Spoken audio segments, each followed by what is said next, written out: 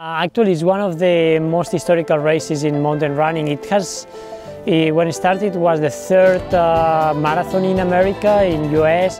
And actually, it was the first marathon that a woman completed, that women were allowed to compete. And so since the late 50s, it has been running. And what makes the race so special is the altitude. Like, you start in Manitou Springs and you climb up to Pikes Peak, that it's over 4,000 meters. So it's important to train in altitude, and I would recommend the people that goes there to go to hike a bit some days in altitude, because you feel a lot that it's thinner air when you are running. And during the race too, like, start slowly, because like you can feel good, you are only at 2,000 meters, but more you are climbing, like more tired you will feel because that. So it's important to take easy and to save some energy for the upper part.